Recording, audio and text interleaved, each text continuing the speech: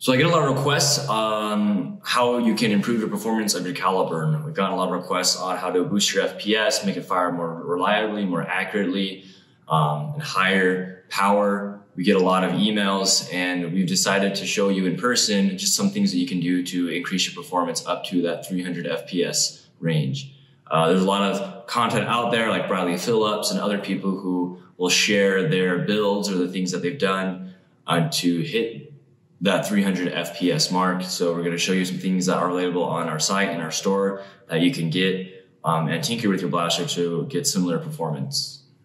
What people request for the most and they see the best performance from, and you see a lot of this out there, is a brass barrel. This is an 18-inch brass barrel. So brass can give you the best performance. If you do the math and compare it to a 495 or 509, it's actually a little bit bigger than a 495.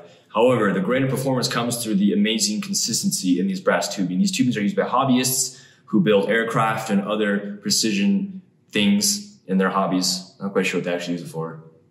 But the wall thickness is 14 thousandths of an inch, 0.014, and it's amazingly consistent all the way through. So consistent that Nerfers in the past, and they still do this today, make sealed breeches just by putting one size over the other size, and it's like an air glide friction fit. So if you're familiar with an air table, an air hockey table, that air provides like a little layer of friction, and that kind of happens in here. The wall thicknesses are so close together that it'll glide across each other. For example, this will just slide in, and it's like even though it doesn't have an O-ring on it, you can still get just from that overlap. You can just get a really good air seal. The problem with brass though is it gives you really good performance. This is an 18-inch brass barrel, so you can easily hit close to 300 FPS by using this and getting your air seal optimized. However, the problem with brass is it is a very soft metal. It's even more soft than aluminum and copper. So if you drop it, it'll ding up your barrel. It'll get dents in it really easy. And if you drop, say, where you need to have the air seal at, where your ram would go into, it can really damage your performance. And if you play outdoors very often and you're aggressive, you could end up, getting a lot of dirt on your dart. So if you just pick up a dart that has some dirt on it and you load it through, that can actually scrape up the inside of your barrel, wearing it out quicker. Also, if you're playing close quarters or you like to move more when you're playing, you risk the chance of like a longer barrel hitting into something and just bending your barrel entirely. A lot of people will just end up breaking their brass barrels because they're not the most durable in the world. So I personally prefer to run with an aluminum barrel because they're cheaper to replace, they're less picky on their dart fit, and they're easier to maintain, and you don't have to be as careful with them.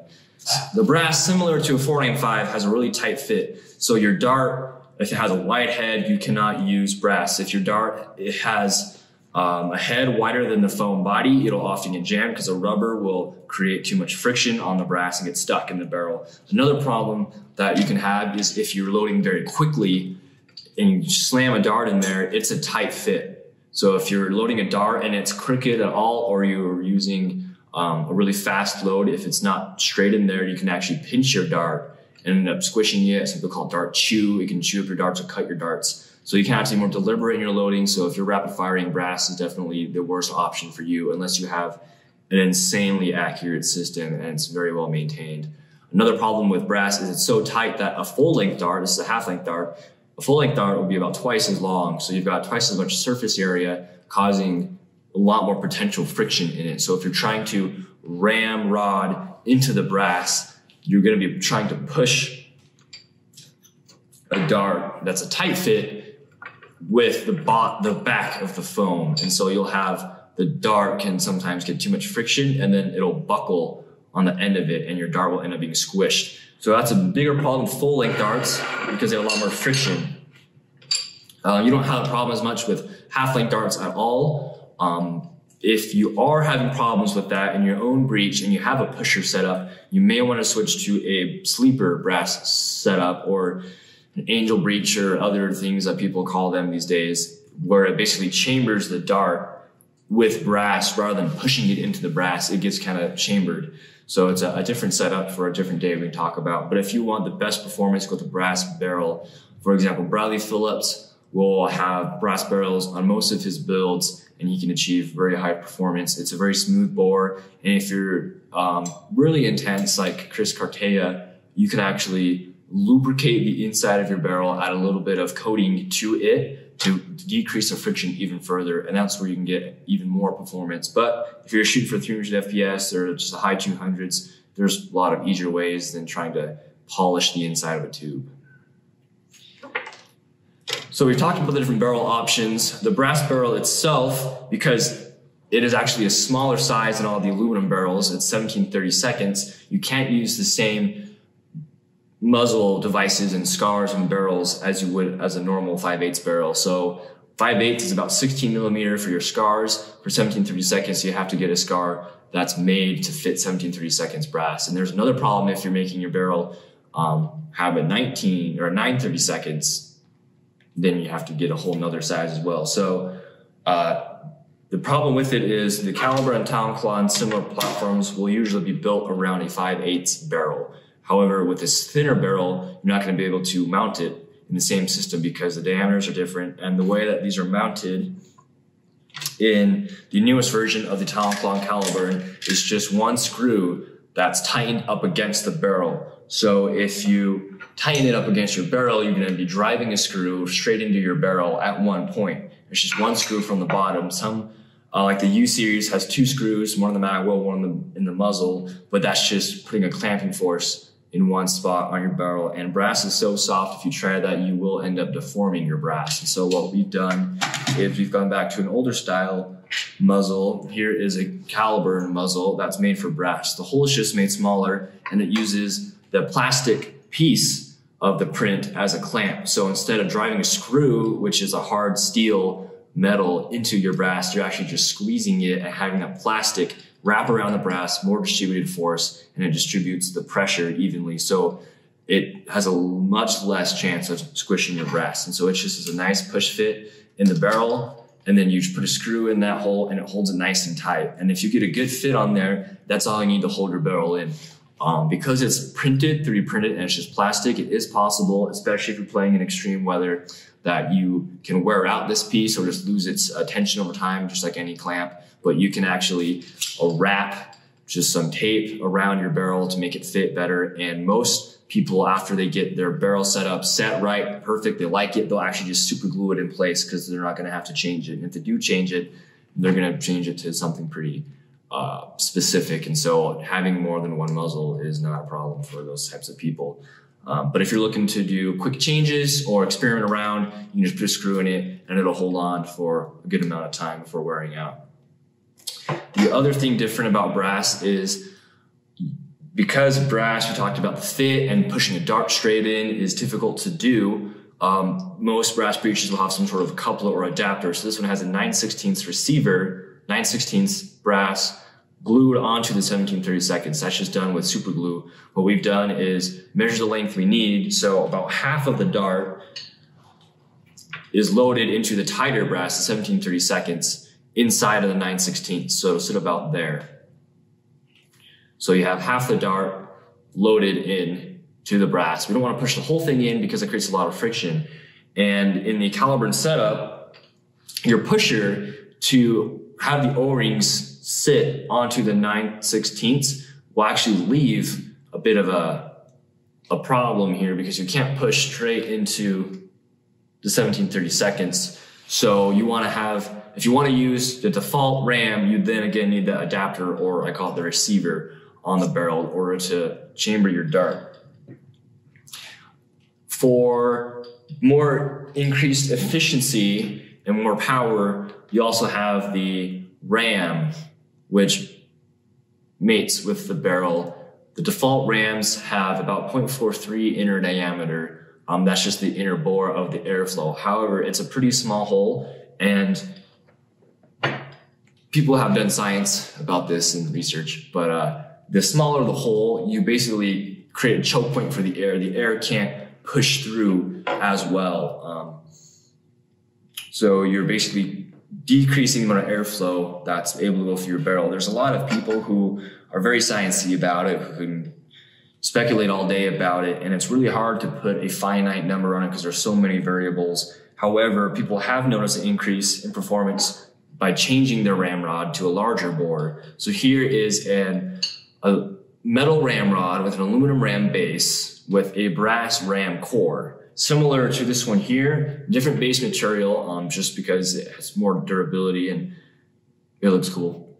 But the ram core has a larger inner diameter for better airflow, so you have less restriction in your air. However, technically, there's something called dead space where that extra volume there sits behind the dart. So all the air you're pushing into it behind the dart technically gets compressed inside of this brass. And so the more volume left behind your dart in the ram creates a dead space where the air in there is just dead air. It's not helping you out. So you have more dead space, but better airflow. So it's a trade-off between less dead space and less airflow. So plenty of people have speculated on what's better or not. However, in general, the brass ram core gives you better performance. However, because you're using a brass ram, it is not compatible with other barrel types, and there's no O-ring either, so you'd lose the benefit of that air seal. So it's a trade-off again. So if you have a brass barrel, you can get a brass ram that mates in, and you get that good air seal. And you're just using the brass as a pusher, pushes the dart in and loads it, and you get that nice air seal between the really tight tolerances of the brass, and you don't have to worry about O-rings or anything. However, if you like the less dead space and the Vanguard dogbone notched down benefit of an aluminum ram core, you can use that still to have an air seal in your brass. The O-rings on a default ram will seal in the 9/16 brass, so that's an option for you. You will get a little bit decreased performance, but then you have that fast loading of the Vanguard ram core option as well, and you no longer have to spend the additional money or the extra work in making a brass ram. You can just keep your old ram, get a brass barrel to get that extra boost. However, if you want a greater boost, you can go with the all brass ram core. That's about it for barrels, and that's it for ram cores. We'll talk more about that later. But to show you guys real quick how to install a brass barrel, if you buy a brass barrel from us, you'll get the barrel with receiver as the barrel portion, and you'll get a muzzle with the hardware needed to install it. Optionally, you can also get a ram core or ram base with it. This is a brass ram core to be installed in a modified ram base. This has been bored out for 17/32 ram core because the default ram core is 1/2 inch. So it needs a bigger hole, but it installs the same way. It's just a press fit or a push fit. You like to apply some glue on the inside of the ram before pressing it in to make sure the air seal is great. There's no leaking air out of this ram. It is a nice press fit. The default ram gets a similar air seal, but when you order a brass barrel from us, you don't necessarily have to get a brass ram. However, we would highly recommend it. You can still use a default ram in it. However, it does leak a little bit if the ram is off center. So personally, I'd recommend the brass ram for a much better air seal. There's like no leaking in that at all. So you get a much more consistent performance. However, if you're okay with some variants, you can just get the brass barrel. So we're going to see how this fires now. I've got a K26 in it. So here we go. Prime, slides open, close, perfect. So what happened is actually me adjusting the muzzle and me installing it in the plunger actually helped align the brass breech. There's a little bit of friction up there. And so a really good brass breech, if it's nice and aligned and well polished, it'll slide in and you can even get it to drop and just lock in like that. So here we have tools. We have a buffing wheel. You can use steel wool, Scotch-Brite to polish up the brass. You can actually use brass soil, you can use micro adhesives and polishes to get your brass sliding smooth. And that is why I personally prefer not to use brass, because there's longer maintenance and it does wear out over time. However, if you want top quality performance, that's what you would use. And the test air seal, plug with your finger and fire. Got a little bit of an air leak in there, but that's still pretty good. That's the K25, 18-inch barrel. And it hit about 240 FPS. Now that was just one shot. However, that's typically what you get. The problem though I just did, you probably just saw it, is I went to take out the magazine and I forgot it did not have the Vanguard ram core in it. So you have to make sure you open the breech like a normal blaster, insert the mag and then push it forward to load a dart, because if you don't open the breech and you forget and you slam in a mag, you can bend your brass pretty bad and then there's another broken breech. But if you have the Vanguard, no worries there. So on to the next portion of performance. So this probably hits about 250, 260 FPS as is. Now, the 18-inch brass barrel is probably too long for the spring setup. A K25 does not have the same power as a K26. In fact, a K25 is about 10 to 12 kilograms, so it's even weaker than like most turf long shot springs. So this 18-inch barrel is probably too long, creating too much friction. So if you want to optimize it, people always ask, what size of barrel do I need? Well, start with 18, maybe cut an inch off until you get to a sweet spot. If you don't want to do it that way though, then just go with 18 and see what you get. And if you want to go with a K26, I bet it would hit much harder with K26. It'd probably hit about 270 FPS with the K26. Now here is a little bit about springs while we're here. We've got our blaster open. We've got these spring chips. These are the default most common sizes.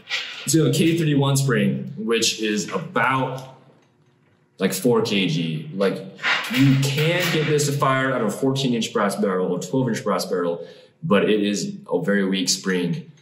On its own, it's not very useful unless you want to hit about 90 FPS, which is about the same as a regular, rival blaster or Nerf brand off-the-shelf performance level out of your high-end caliber. Now that's great if you want to tune it down to shoot some kids, maybe some 8-year-olds or 9-year-olds, they can take it. However, as soon as you bump up to the next size, which is 788, which I forgot to grab out of our bin just now, the 788 hits a little higher. It hits about 150 FPS, which is about twice as hard as a regular Nerf blaster off the shelf. So a little older kid range, usually they say don't shoot people under the age of 8 with those. Then we have a K25, which is the default. This is my go-to. It's got a wider diameter than some springs, so it actually stacks nicer. The plungers have a pretty big hole in the middle, and so the wider spring won't bend and flex as much. So you get more consistent performance because the spring isn't getting in the way. It is only a 12 kilogram spring, so it's pretty light if you know about springs, and you can still get pretty much 185 to 200 feet per second performance with the default setup. That's with 3D printed parts, not machine parts, default ram core, default barrel. You can still hit 185 easy, and that's your starting range. Maybe the weakest you can hit is maybe 170 if you put holes in your plunger tube, but 185 to 200 and higher is the default setup that we offer. Because the next size up, the K26, is actually 14 to 16 kilograms. So it's about 5 kilograms more, give or take. That's almost a third more powerful. And because of its size, it'll want to twist and bend more. These plungers are made to fit basically any spring size you have. So the K26 is a little bit too narrow. You can get a custom plunger, but then it just doesn't stack as nice. There's no spring guide. I mean, the Caliburn does have like about a 2-inch spring guide going down the middle, but that's not enough to stop it from twisting. So you're going to get less consistent performance. And the K26, while it is a couple of kilograms heavier in its load, it doesn't give you all that much benefit in performance, especially in the Talon Claw, where your volume is shortened by about half. So this long spring is great in the Caliburn. However, because it's got more coils and thicker coils per inch, you're going to get less prime distance. So with less volume, you can't fit as long of a spring. So a K25, although it is weaker, you can fit a longer K25 in the same space as a K26. So you get more power because you get more total compression. There's a little bit of science behind that. I don't know any actual math. I just know that most people say K25 is the go-to. K26, you really got to know what you're doing as far as getting the spring set right, getting a good air seal before the K26 can even come into play. Now, I do have one last spring here made for the Caliburn, 11-inch K14. This is like a 24 kilogram, 22 kilogram spring. It's got beefy wires. Running this in an event will actually tire out your arm to the point where you no longer want to play. However, with this, just one spring, you can easily hit 300 FPS.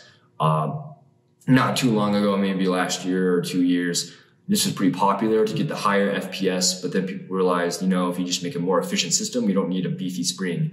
So this spring will hit you very good performance. However, I never recommend it because it's stupid strong. 222 kilograms means if you don't have aluminum parts, you're going to break your blaster eventually. It's just a matter of time. And the added benefit of the extra power is not really worth it, because when you're shooting a Nerf dart that fast at 400 feet per second, it's really hard to hit anything and get consistent performance just because you're just shooting foam. You can, and I have gotten over 400 feet per second performance out of the default 5.27 barrel, a longer barrel with this spring, 400 plus FPS. However, it's not practical because unless you're super ripped, you're not going to be able to use it practically. So I'm just going to leave that out as an option, or throw it out as an option. If you want to get it, you can, but it's like a show piece. Like, oh, I can shoot one shot, 400 FPS, and then put it away for the day, because your arm's not going to be able to take that. Maybe you're stronger than me. I get that. I'm pretty small, but practicality-wise, it's not worth it. Okay, so we have the K26 and a K30, or K25 and K31. Now I picked these up because although individually they don't have very much rating, they do stack or nest inside each other nicely. Now this is what we would recommend over the K14. By getting both of these springs, putting them inside each other, makes the prime feel lighter than 18.5 kilograms for most people. However, the total force is greater than 18.5 kilograms. So you get better performance than, say, a K26, but it feels lighter for some reason. It feels a little heavier than K26, but it feels lighter than like a long shot 18 kilogram. So if you throw this in, they stack nicely together, and if you prime it, you'll actually notice they don't interfere with each other much, if at all. Look at that.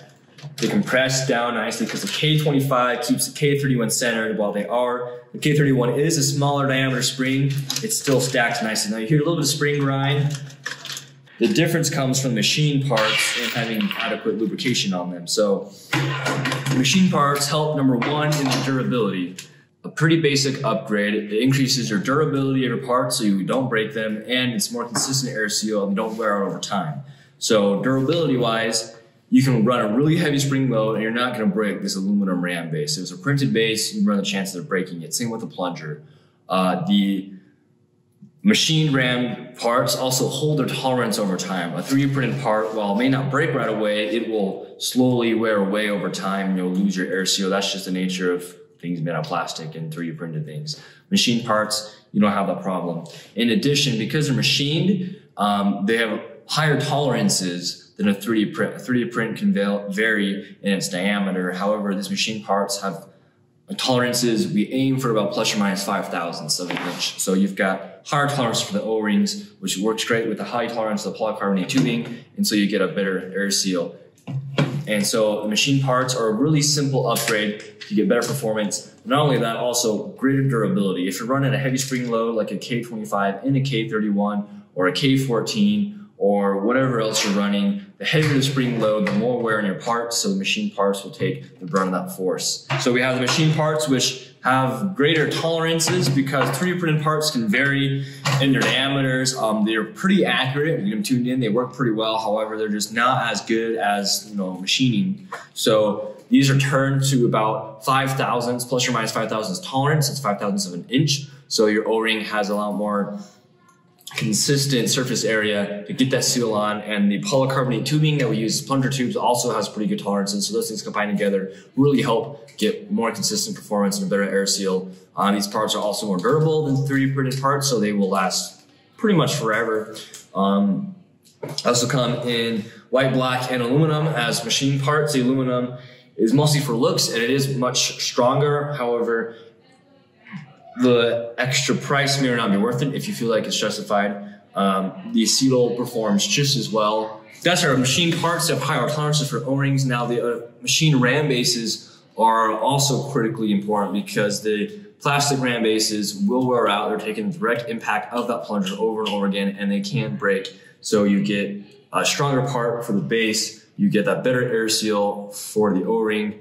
And the basic upgrade, of course, is the notch for O-ring on the ram tip, which helps boost your FPS. It may only be 10 or 15 FPS, but when you add those all together with all the other parts, 10 FPS here and there multiplied by this number of parts can really help boost your performance. And that's how you can get 300 FPS, or at the very least upper 200s. The last machine part that I would highly recommend are these coupler inserts that Slug has for the Caliburn. Now we have these on our site as well. What these do is they reinforce all the force happening in the middle here onto this pin. So it's much more durable and less likely to break the shell, the external 3D printed parts. The internal 3D printed parts we can get machined. The external 3D parts that hold the two halves of the blaster, the front and the back of the Caliburn and Talon Claw together, can still break, so this coupler insert really helps. 18-inch brass barrel, brass ram core, aluminum ram base, acetal plunger, K25 and a K31 spring. See what we got. Air seal is less than average. Our FPS, much higher than average. I think I hit the TV. Quick chronograph. 260.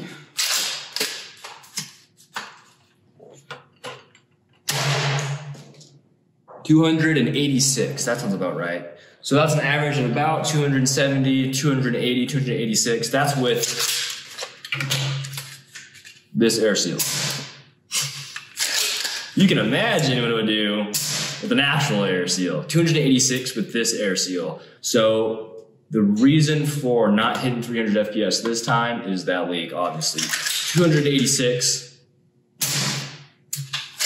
We'll just fire two more, just for fun.